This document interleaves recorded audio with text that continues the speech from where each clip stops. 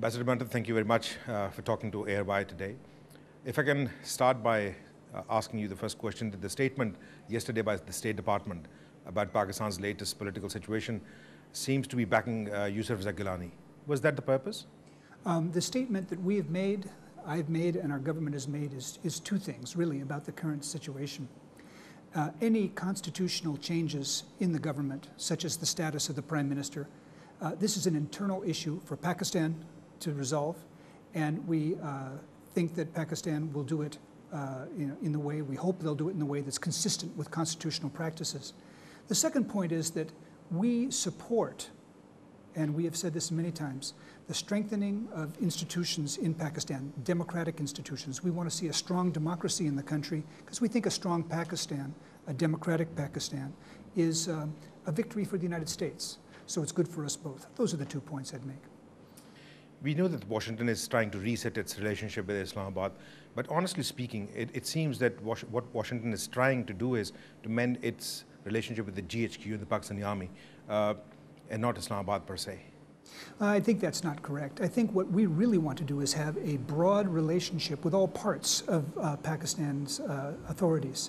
When we've come out here, for example, Mark Grossman came out. He came out with a group that included experts who would talk about the ground lines of communications, the military issue, or about the coalition support funds. He included people who would come and talk about the intelligence issues, how we can fight terror together.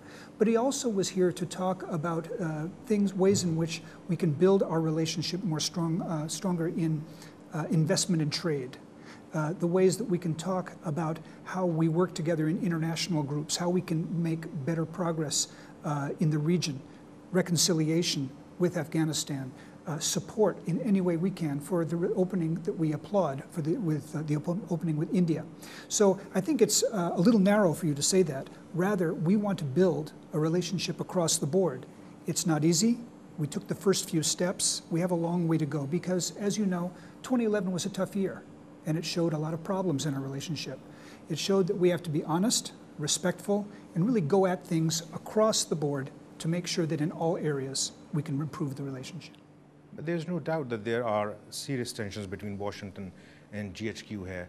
The talks which Mr. Grossman had recently, and you've been meeting Pakistani officials, how close Washington and Pakistani military establishment are in bridging that gap?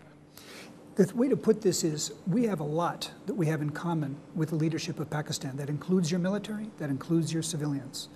One element that Mark Grossman was here to talk about was how can we work together to find to support a strong Afghanistan in the future that's a friend of a strong and democratic Pakistan.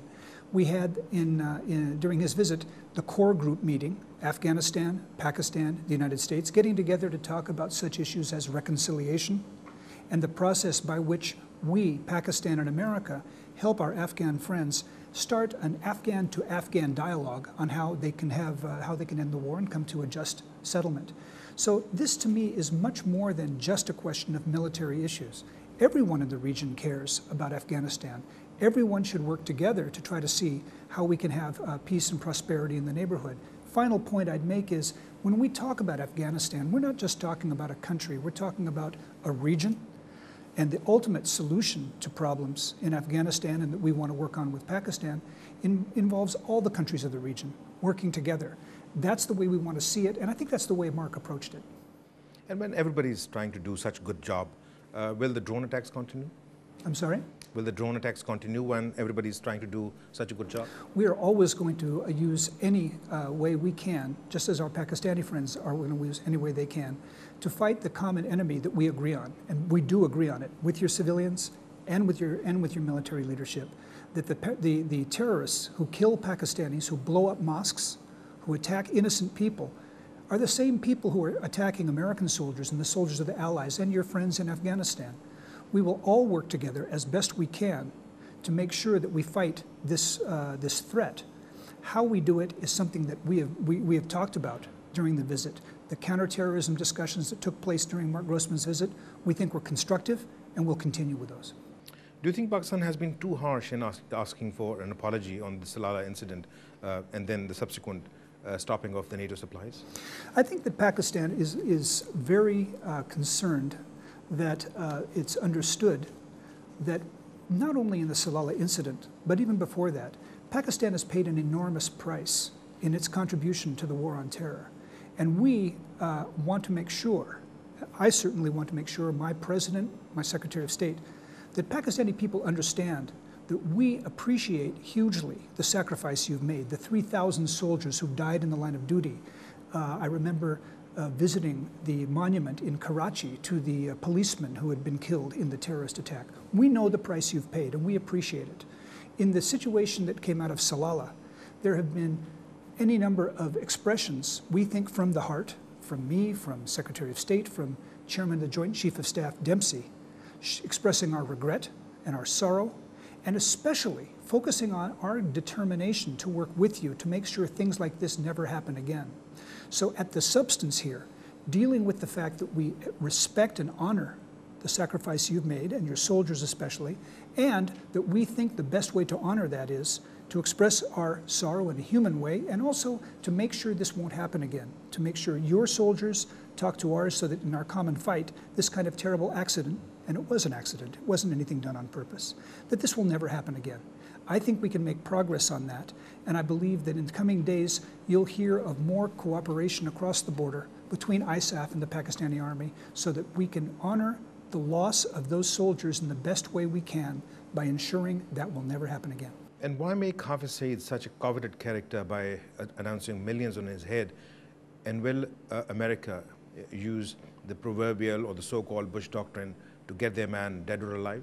Well, I think there may have been a misunderstanding in Pakistan about what the announcement was. The announcement was something called Rewards for Justice, and it's a program we have around the world for those people who are suspected or who we have good reason to believe were involved in terrorist acts.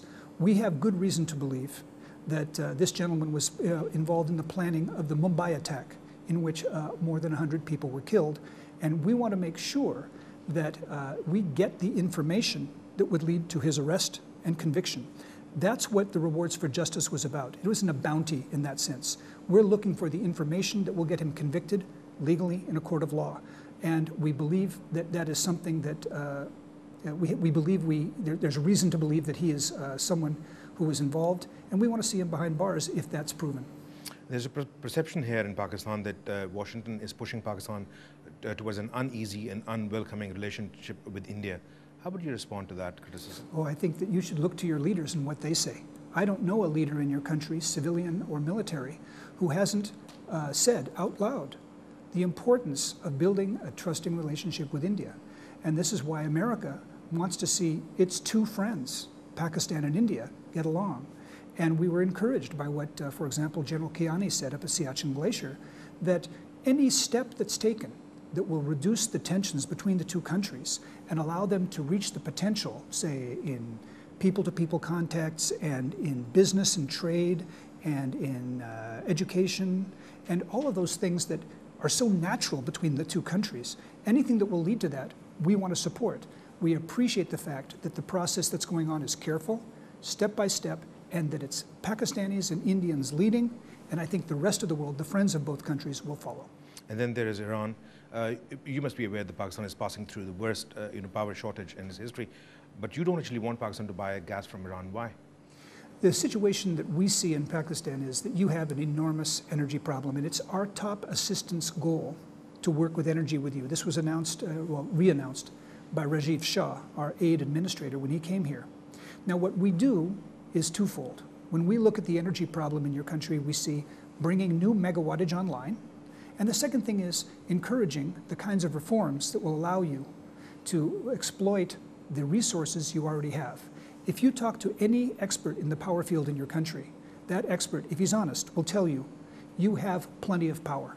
Your power is mismanaged, some power is stolen, some questions like pricing structures are so distorted that you don't have the ability to bring in people who would exploit domestic reserves that would allow you to meet this shortage. So this is in large part a managerial issue, and in addition, it's an issue of bringing power online, and we do bring power online. We are refurbishing the turbines at Tarbela Dam, the dam that we built in the 1970s to help you with flood control and energy. We are committed with others, the ADB, to exploring the possibility of the Dimer Basha Dam, which could be a real answer to many of these questions. So there are lots of ways of doing this, and we're committed to that. If Pakistan chooses to pursue the Iranian pipeline issue, that is up to them. But we just have to say they should do something in a way that is practical, that makes sense for the people of Pakistan, that's going to come online when it's needed. We think those other things that we're talking about are the best ways to move. And lastly, there's a feeling again on Pakistani street that maybe the United States is no longer the benign friend. Maybe it is the enemy now.